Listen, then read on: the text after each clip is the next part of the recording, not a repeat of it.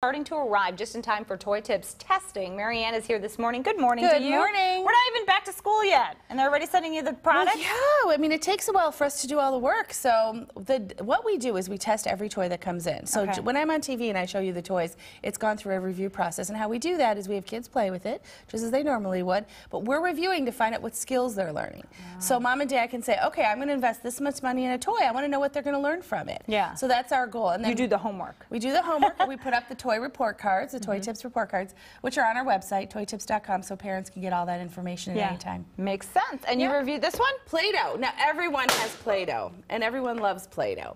But this is the Play-Doh pizza making set. So you're actually making a pizza with Play-Doh, and you know what? That's just really fun to do at the kitchen table. Great rainy day toy.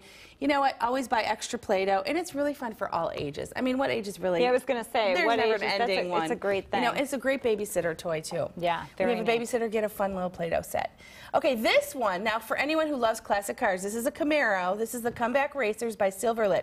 The fun part about it is it sings, and it goes forward and comes back. Now it'll just go off the table if I make it go. But this way, when you're playing with it, you don't have to chase it around. So for any classic car lover and little kids, that's really great. Just make sure this is age appropriate for the child that you're giving it to. You know, little boys love to press buttons, and you don't want them to keep pressing, pressing, pressing.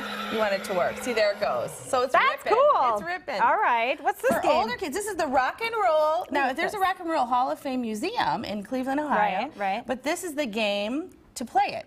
Definitely. Now, the package says 10 plus. Now, this is where Toy Tips comes in. Yeah. Because would kids age 10 really know all the answers? If you're really from a rock and roll family, you talk about it all the time, maybe. But this is really for, you know what, parents sitting at the table who love rock and roll, people who go to Summerfest to see every band they can. You know, there's some really great information in here.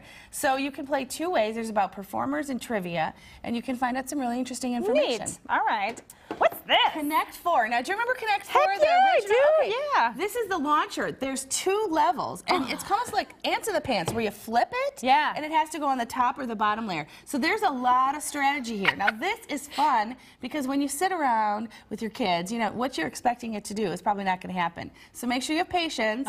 And then you'd have to just try to play to win. How fun. And this, of course, brings me back to my own childhood. Yes, Cabbage Patch. This is the preppy kid. Her name is Delaney. Isn't that a cute name? That is cute. Yes. So, you know, with back to school stuff coming, I had to bring something that looked a little back to schoolish. So the new Cabbage Patch dolls are going to be available soon. All right. For more information, of course, the ratings, as you said, on all these toys, your website is a place to go, which is? toytips.com. And don't forget to clean your toys with the Toy Tips Toy Cleaner. Very, very important. All right. Thanks, Marianne, You're for welcome. being here. Rob.